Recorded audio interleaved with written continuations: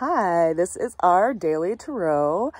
Welcome back. I know I've been away for a few days. I was down in the city helping my friend with a bunch of work on their property. And my day was pretty full from 7 a.m. to 10 at night. So I didn't actually have the time available to make my daily videos. Alas, I am back. And of course, I just wanted to mention that I do appreciate the donations and contributions to the production of these daily videos because they do take quite a bit of time. And I've been considering shifting everything over to more of a Patreon situation, more so that people can have a way to easily contribute to these videos rather than having to go and go on to a certain site to do it individually. So yeah, I'll have that link below if you are able to do that at this time. Let's go ahead and jump into today's tarot. We have some interesting cards coming up. The opening card that we have is this Two of Wands energy.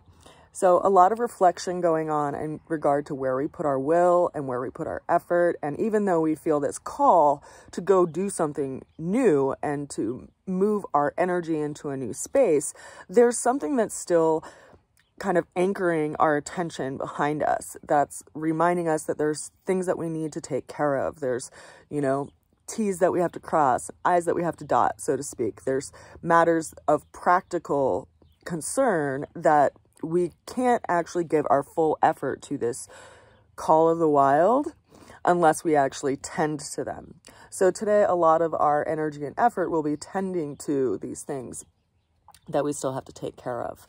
Now, the challenge that we have today is also a number 2, a 2 of Pentacles. And in this situation, we are balancing and finding harmony in the midst of chaos. We see a person with 2 coins, large size coins, one in each hand, and they're walking this tightrope with this swelling body of water behind them.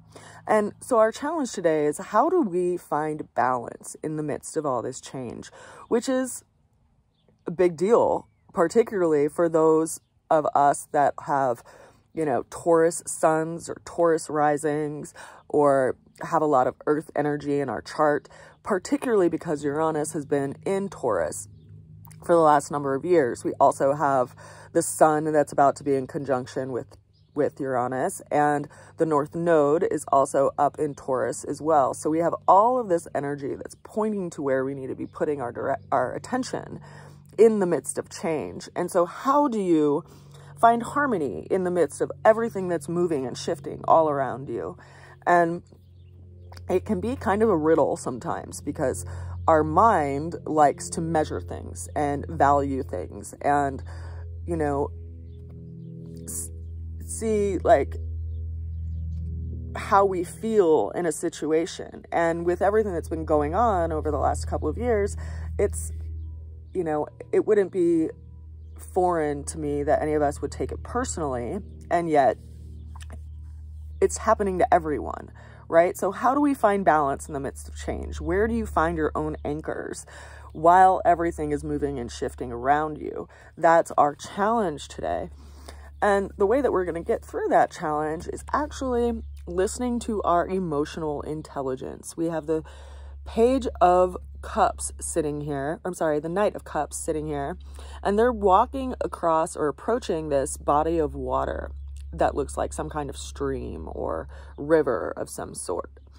And how do you listen to your senses and your body's somatic intelligence that's telling of a situation and how to respond to a situation?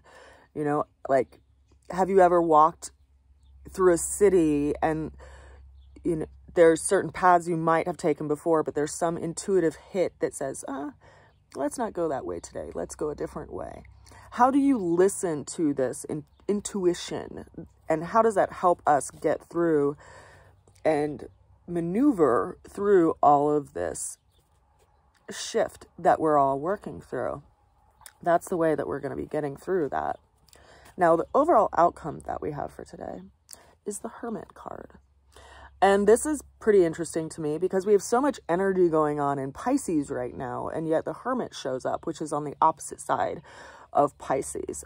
And it's reminding us that we do have to go inward. There is a period of reflection that we're in today that's assimilating information, taking information in, kind of sorting through what works, what doesn't work. And it's as if we are figuring out where to put our attention. Because consider that Virgo is a sign that is the sign that's associated with being overly critical of oneself and kind of picking things apart and looking at things in a very detailed and attentive way. And so what do we gather from this situation that we're all in? And what can you gather that you can take with you?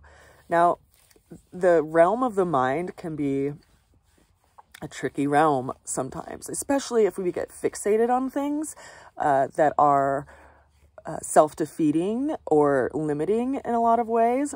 And yet the mind is pretty interesting in its elemental quality because it can shift really easily just based on its impressions, which is why it's so important for us to give ourselves impressions by way of what we see and what we speak about, and give ourselves these impressions that are actually nurturing for us and that are practical and useful. And what does it mean, you know, to be in service? Because Virgo is also this energy of being in service. And how are we going to show up in the world? And it's so tricky, you know, because it's like we've been conditioned our whole lives that there's like this pinnacle we're going to reach, and like, once we get there, everything will be fine. And that's such rubbish, especially when we beat ourselves up for things that shift, that we have no control over.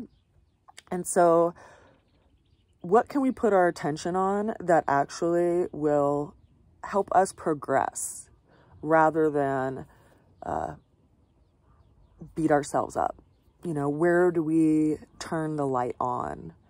And I think that within all of this shift and this change and all this chaos that we're in, it really does force us to refocus on our values and how we manage this, you know, system that we're all in by way of mind, body, spirit, and will.